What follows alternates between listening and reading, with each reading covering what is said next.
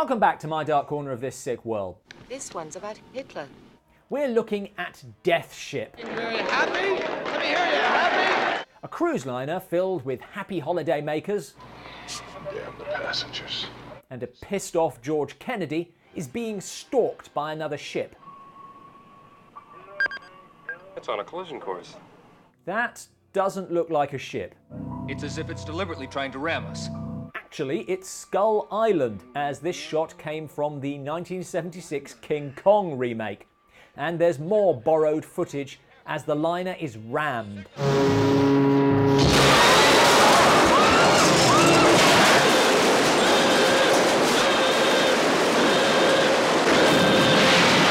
Leaving really very few survivors. You've got to hold our position. Make it easier for air and sea rescue.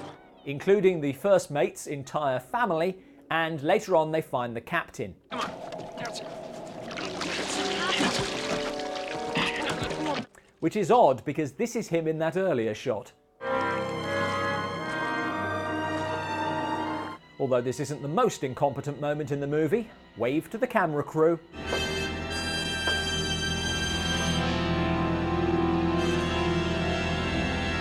The ship that rammed the liner now seems to creep up on the survivors. Wake up, Margaret. Who come aboard. We can clear this mess up, play a little shuffleboard, get a tan. Mourn the hundreds who drowned, but before they can do any of that...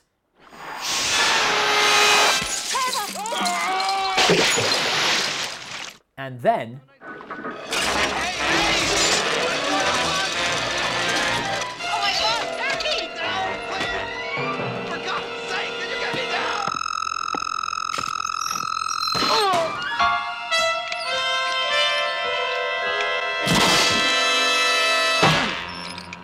It's as if the ship has a life of its own. This old ship seems to have a life of its own. Really didn't need saying. What is it with this ship? It's like it's running itself. And that's not all. No one can take this ship away from me. The ship also seems to have possessed the captain. It's as if the ship has somehow taken possession of him. There are a lot of good points about Death Ship. The characters never really come to life, and the killings are very unimaginatively staged. But the basic idea, sort of Stephen King's Christine, but with a ship, is fine. It's not so bad. The problem is its desperation to over-explain stuff that didn't need explaining. This damn ship! It's like it's alive, trying to kill us. Versus its refusal to explain the stuff that did. What's happening? I don't know what's happening. I can see what's happening, I just don't know why. This is a Nazi ship. Everybody got that? Specifically... This must have been used as an interrogation ship. I don't want to be disrespectful, and I'm certainly not a war historian, but... Is that a thing? Why would you need a ship for that? It's shitless. Oops. It feels like the filmmakers wanted to use some highly emotive images. Gold teeth. Recalling the worst atrocities of the Second World War to justify the ship being possessed. But by what? What do you want me to say? Based on the blood showers...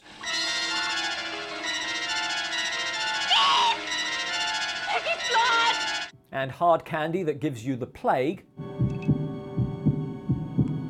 This is Morgan. Don't touch her, Mommy. She's poisonous.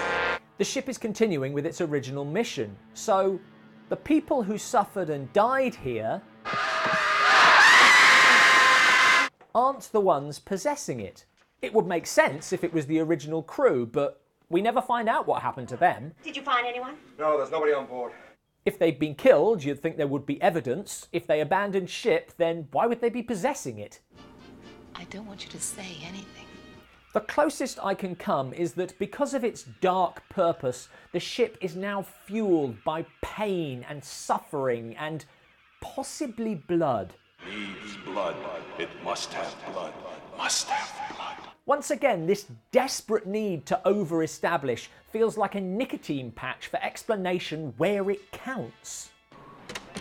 Bastard. Truthfully, if it was all tied up and explained, this would still be a grey dirge of a movie. But it still feels like a minor opportunity missed. We made it! Hooray! Now we're just stuck in the middle of the ocean. Thanks for watching. For new bad movie reviews every Tuesday, subscribe here. What other vehicles could be possessed, a la Christine and the Death Ship? And what might their stories be? Let us know in the comments below. Come on, let's get out of here.